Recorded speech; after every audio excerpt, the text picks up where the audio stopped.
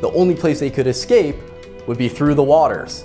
And right at this location, amazingly, there appears to be an underwater land path. So if the waters were parted, they would need somewhere to walk to. And here, just at this location, there happens to be that underwater land path. So if the waters were parted, they could walk from Egypt through the waters of the Gulf of Aqaba into northwestern Saudi Arabia, into the area that the local Saudis call the land of Jethro. By this underwater land path going from Egypt's Nuweiba beach into northwestern Saudi Arabia, there are very interesting coral anomalies that look like the remains of chariots, specifically chariot wheels. And there have been metal detectors brought down by divers that detected circular patterns of metal within the coral.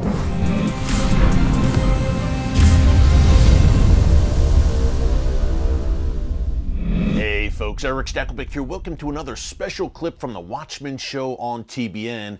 We've been hearing a lot about Saudi Arabia recently, specifically whether the Saudis are ready to make peace with Israel. Now that chatter only increased in early November when Benjamin Netanyahu won the Israeli election. He will once again be Israel's prime minister, and that is significant because the last time he was in office, back in 2020, he made peace between Israel, the UAE, Bahrain, Morocco, and Sudan as part of the Abraham Accords, and reportedly, Israel and the Saudis were also close to making peace as well. Will that be back on the table now that Netanyahu will be back in office? We shall see. If that does happen, perhaps we could see an influx of tourism into Saudi Arabia. Both Jews and Christians alike, I'm sure, would be very interested to visit the site that many believe was the ancient site of Mount Sinai from the Exodus story and from the Bible. Pretty amazing. Ryan Mauro from the Doubting Thomas Research Foundation appeared on the Watchman show on TBN a little while back to discuss his documentary about this, whether Mount Sinai is located in Saudi Arabia. He presents very compelling evidence that it is. It's one of the most popular clips here on our YouTube channel, by the way, and quick reminder, if you love the newscast every day here on YouTube, you will love our weekly TV show on TBN every Thursday night at 10 p.m. Eastern Time and Fridays at 6:30 p.m. Eastern Time. Here's Ryan Mauro breaking down why he believes Mount Sinai is located in Saudi Arabia. Take a look.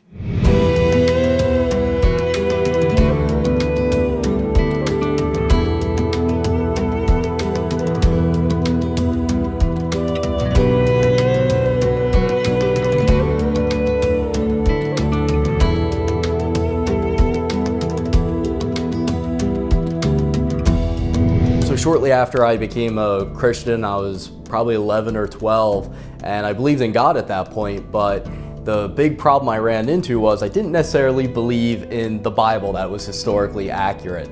And one of the issues was that Jewish and Christian academics and so-called experts out there were saying that there was very little evidence that the Exodus story ever happened, that it was a myth or greatly exaggerated. And so I had to ask myself, how could I believe in the Bible if the story of Moses and the Exodus wasn't considered true? I became really interested in this theory that the reason evidence wasn't being found was because we were looking in the wrong spot.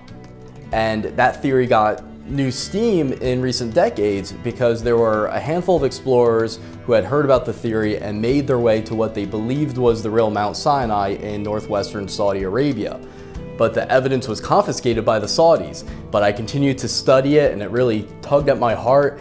And basically a miracle happened. I got this incredible chance to be one of very few outsiders to set foot in this protected area of northwestern Saudi Arabia, where even the locals believe Moses and the Israelites came and left behind evidence. I've gone to Saudi Arabia now 3 times as part of the research into the Exodus story.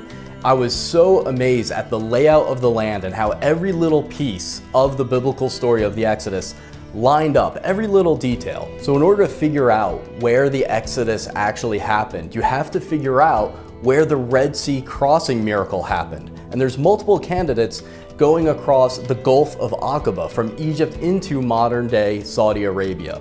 The most interesting candidate to me is Egypt's Nuweiba Beach. Thanks to Google Earth and being able to look from above as we've never been able to before, this spot at Nuweiba Beach on the Egyptian side of the possible crossing becomes almost obvious. You need a beach where you can fit millions of people. Those millions of people, the Hebrews, have to be blocked in by canyons, by the mountains, so that Pharaoh's army could have them trapped. The only place they could escape would be through the waters. And right at this location, amazingly, there appears to be an underwater land path. So if the waters were parted, they would need somewhere to walk to. And here, just at this location, there happens to be that underwater land path. So if the waters were parted, they could walk from Egypt through the waters of the Gulf of Aqaba into northwestern Saudi Arabia, into the area that the local Saudis call the land of Jethro. By this underwater land path going from Egypt's Nuweiba Beach into northwestern Saudi Arabia, there are very interesting coral anomalies that look like the remains of chariots, specifically chariot wheels. And there have been metal detectors brought down by divers that detected circular patterns of metal within the coral. Now, a lot of this would disintegrate over time, obviously, but coral can wrap itself around an object and dissolve it and retain the shape. And so divers who have gone to this area have described it as looking like an ancient junkyard, a place where potentially an army was destroyed and shattered into pieces, and the coral retained the shape of those debris. New research shows that Christian, Jewish, and Islamic sources for a long time have identified the real Mount Sinai as being the highest mountain near an area of Saudi Arabia called Al-Bad today. And if you go to Al-Bad today, the highest mountain is the Jebel al-Lawz mountain range, and specifically a peak named Jebel Makla, which means burned mountain. The reason it's called burned mountain is because it has a blackened top that makes it very distinct, and you can see it from far away. And so that leads people to see it and question, is this evidence of God descending upon the mountain in the form of a fire like the Bible says? The locals refer to this mountain as the Mountain of Moses. And they will tell you how generations after generations have known that this was the real Mount Sinai. In front of this mountain, just like the Bible says, you can see a collection of rocks that have inscriptions of people worshiping bulls. And the local tradition is that this is the golden calf worship site, to the point where locals will even suspect you of searching for gold if you go there. So we know from the book of Exodus that God tells Moses to set up an altar of uncut stone without steps at the foot of the mountain, and next to that altar to set up 12 pillars to represent the 12 tribes of Israel. When you go to the foot of this candidate for Mount Sinai, known as the Mountain of Moses, you come across an ancient altar where you could see where the animals would have been lined up for sacrifice. It is made of uncut stone and it has no steps. And next to it are the remains of about 12 marble pillars. One of the biggest miracles of the Exodus story that many people would find hard to believe is the story that God told Moses to go up to a rock and strike it with his rod so that water could pour forth and his people could have water to drink from who were dying of thirst. Amazingly, along this route to the possible Mount Sinai, you come across a gigantic split rock on top of a 100-foot hill, and the rock itself is between 40 and 60 feet high.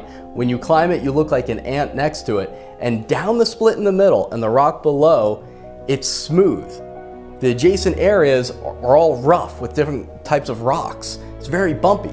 But then in this area, it looks like water poured forth from that rock, from the split, coming down the hill onto the ground below.